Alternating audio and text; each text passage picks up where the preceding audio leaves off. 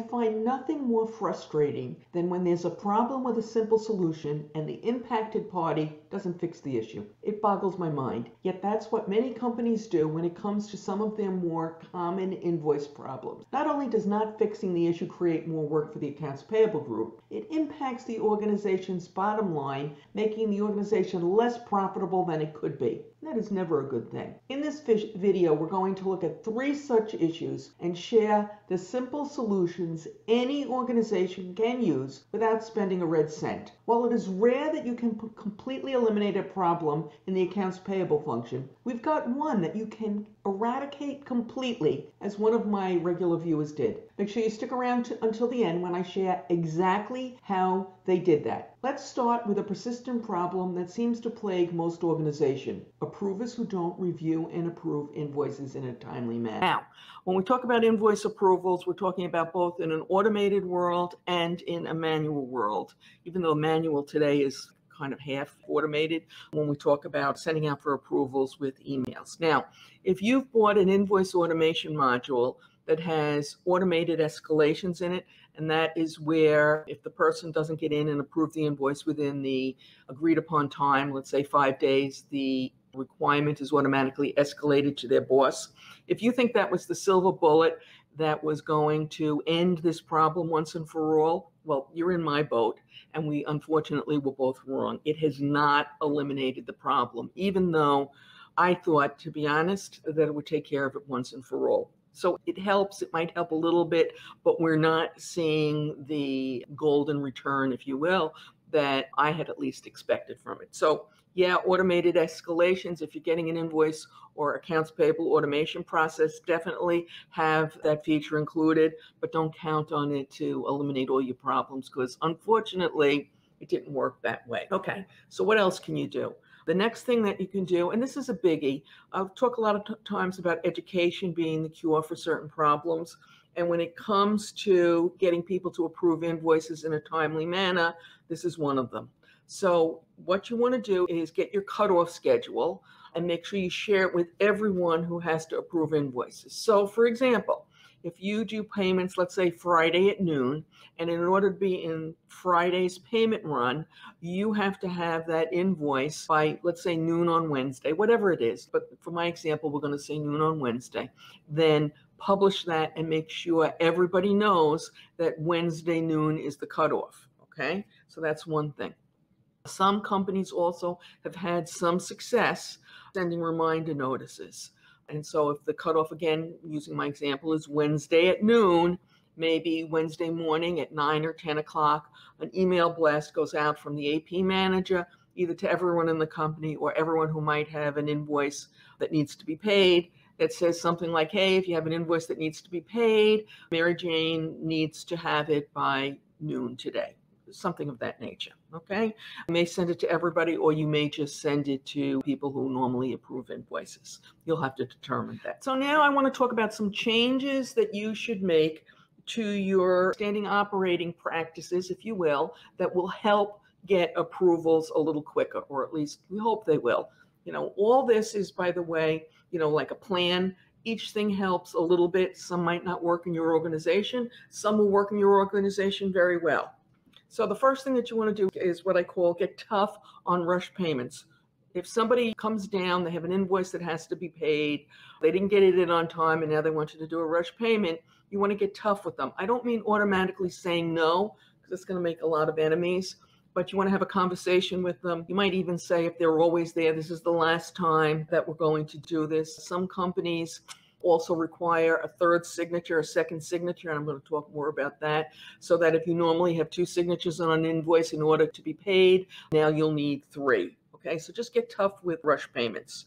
You might also create or work on a list of what I call your special people, people who are always down there with their rush payment requests, and see about sending them special reminders. If you discover, and this will only be in a few cases, but if you discover some of your employees have adopted the obnoxious practice, if you will, of automatically forwarding your reminders to either their junk mail or to a special folder, you might want to have a talk with them and or their boss. It's going to be hard for you to find that out, though. Sometimes the special folder, they have these emails put there so that they can go and look at them all at once and get all the approvals done at the same time, which makes a lot of sense, except if they never remember to go and look in the folder. So, they may have good intentions with that. Okay, as we get ready to discuss some really ugly or aggressive practices, I'd like to invite you to share how you address this issue. And you can do that by posting a comment in the comment section below. And now let's talk about some super aggressive. And so I'm going to tell you what these super aggressive, or I like to call them ugly, practices are. And you'll need to think about whether you want to do this or not. Okay, you may not want to do that. And I call these a last resort. So number one, when you lose early payment discounts because somebody didn't approve the invoice on time, you might want to calculate what that is and maybe at the end of the month publish that. Now, before you do this, I caution you, make sure that the reason that discount was lost was because that person didn't approve it, not because of some screw up in accounts payable. Because the last thing you want to do is put something out there like that. It's going to make them angry. They're going to do some research, and you don't want them coming back saying, I returned it, you didn't, whatever. Okay, so make sure. Along the same lines, another not so nice practice is to report late fees. So if you get charged late fees and you pay them, you might want to calculate them and again, report them by offending party. But again, make sure it's them and not you before you do it. I have what I consider the best approach, and this is only going to work in some companies, but you can get some management help on this. If somebody on your management team, like ideally your CFO, likes and understands the issue and wants to help you stop it. In that case, you can ask him or her if they will agree to you implementing a new practice that requires their signature in order to get the rush payment. So if normally, let's say you have 2 signatures, whatever you have, they need to go and explain to the CFO and get his or her signature. When they go and ask, then the CFO hopefully will give them a hard time. Why is this delayed? What happened? Why didn't you get it approved on time?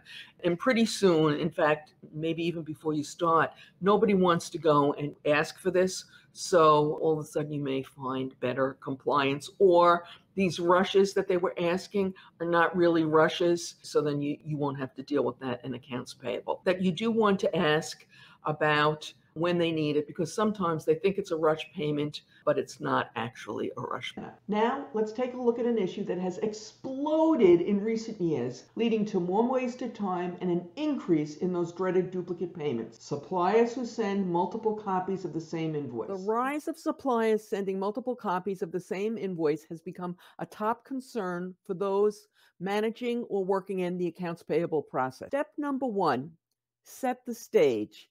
Provide precise instructions on where vendors should send invoices.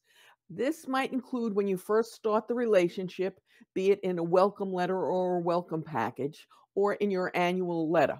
Now, if you don't do either of these things, consider including a note when you send an email request for the W-9. Try and set them straight right at the beginning, right off the bat, so that there can be no misunderstanding. And when we talk about telling them where to send the invoices and, the centralized location, it should be one email address, one fax number, and one postal address. And that each of these should be very specific. So, for example, with email, you don't want them just sending it to any email. You want them sending it to an email address that's something like accounts payable at ABC Company or invoices at ABC Company. This way, if somebody's out or somebody leaves, you're not stuck with an issue where invoices are in an email account that you can't get into. And of course, your postal address should be very, very precise. Now, of course, you can also have a portal for your vendors to deliver invoices to you, and we need to mention that. Step number 2 to getting rid of these horrific duplicate copies of the same invoice. Pay on time. The reason for this is it doesn't give your supplier a legitimate reason for sending a second copy.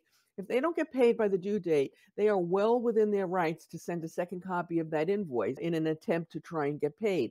So don't give them that opportunity. Pay on time. I'm not saying pay early, but I am saying if you've agreed to 30-day terms, pay them in 30 days. Don't decide, well, we'll try and get a few extra days and we'll pay them in 40 or 50 days. Because once you do that, they're going to send that second invoice, and that's more work for your staff.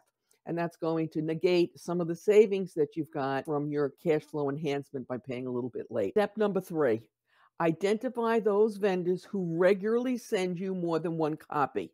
And by the way, you might also identify those vendors who not only are they sending you a second copy of that invoice, but they're changing the invoice number, because that's going to require some extra checking. And that's another way that a duplicate payment can get made. But anyway, you're going to identify those vendors who are sending more than one copy. And then you contact them and ask them to stop. Some will, and unfortunately, some won't. You can make this first attempt at asking, to only send one copy and telling them exactly where to send it by email. And, you'll be successful in some cases, but where you aren't, and it will happen, we have to go to step number 4. And that means actually picking up the phone and calling those who persist in sending multiple copies of the same invoice. Now, you're going to ask them politely because, you want them to do what you're going to do. And again, just like before, some will and some won't. Now, to be honest, many of these companies who are sending multiple copies of the invoice, that is their process. So you calling them up and asking them to stop is not going to change anything, because that's their process and they're not going to change it just for you. But you want to try. And if they persist, you might tell them that if they're going to continue sending all these extra copies of these invoices, that they're going to go on the list of vendors who require extra verification, because you have to protect your organization and you have to make sure that you don't make a duplicate payment.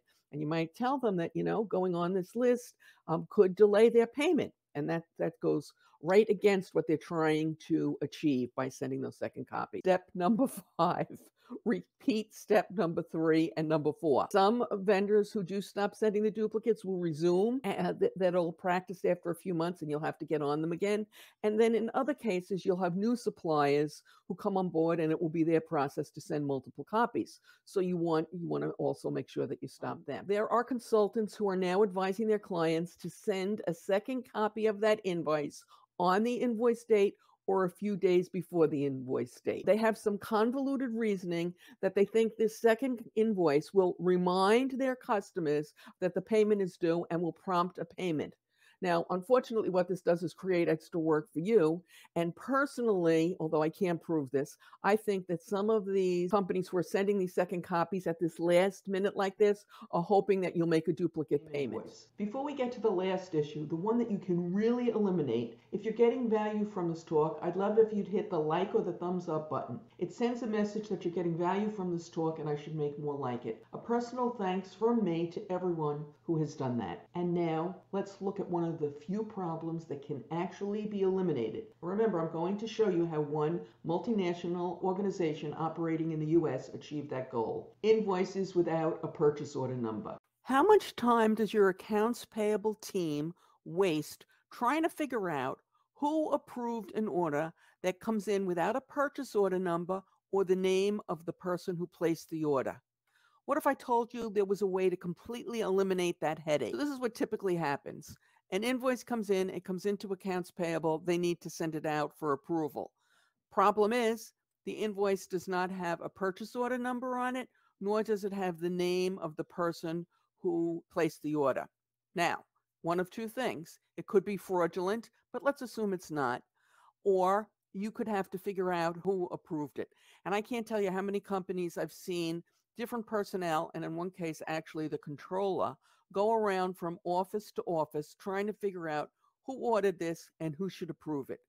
A complete waste of time, not really a good use of human assets when they are at a premium. So here's what you do. You create a standard form letter, or it can be an email also. I'm going to say letter, but I also mean email when I send this. The wording goes something like this. Dear Mr. Ms. Vanda, in order to get you paid in a timely manner, ABC Company, that's your company's name, requires that every invoice have either a purchase order number on it or the name of the person who placed the order. And then you send it back to them. When they get it back, they'll include that information, return it to you, and you can pay it without having to waste time running around doing this non-value add task. Now, you may be sitting there thinking, oh, that would never work at our company. I don't think so, Mary. Will this work? I shared this one day in our free e-zine. I shared this tip, and I got a note back from one of my readers. And she said to me, I'm so glad you put this in. She said, this is what happened at our company. They were a Danish company, I believe. And she said, The management from Denmark came to the company and told them they were going to do this. And she said, no, no, no, no, no, that wouldn't work. That wouldn't work. And they went back and forth. And she kept saying to them, no, it will not work in the United States. We don't do that in the United States. But they overrode her and they sent it out. And she was so adamantly against this, she said, that they sent the letter out without her signature on it, without her name. Anyway, the letter went out. And she said, 3 months later, guess what they're not getting? Invoices without invoice numbers or purchase orders. That's right.